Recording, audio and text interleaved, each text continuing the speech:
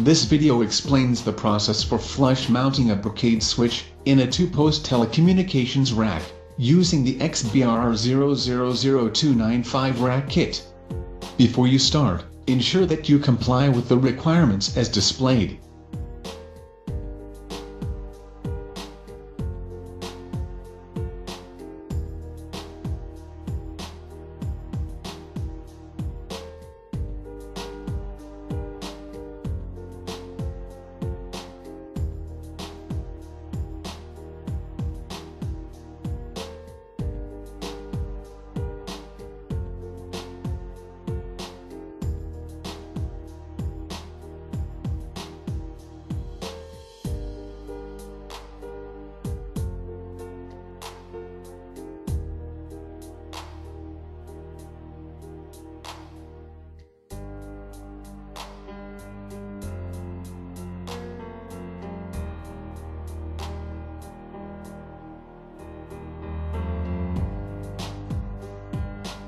Allow 15 to 30 minutes to complete this procedure.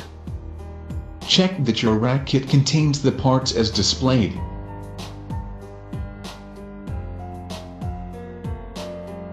Ensure that you have a second person to help you, that you use the screws specified for the switch, and that you have a Phillips No. 2 Torx screwdriver, as specified.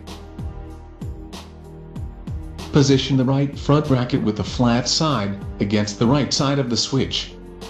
Insert 4 5/16 of an inch flathead screws through the top and bottom vertically aligned holes in the bracket and then into the pair of holes on the side of the switch.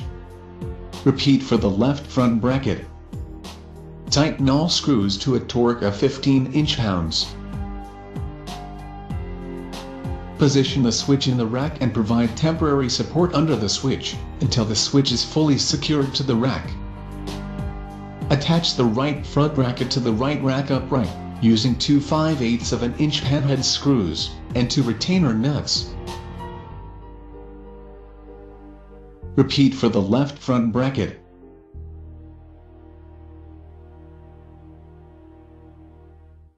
Tighten all screws to a torque of 25 inch-pounds. Select the proper length bracket for your post width.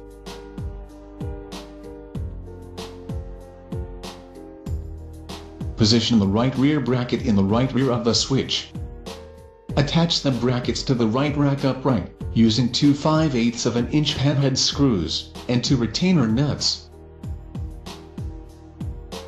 Repeat for the left rear bracket.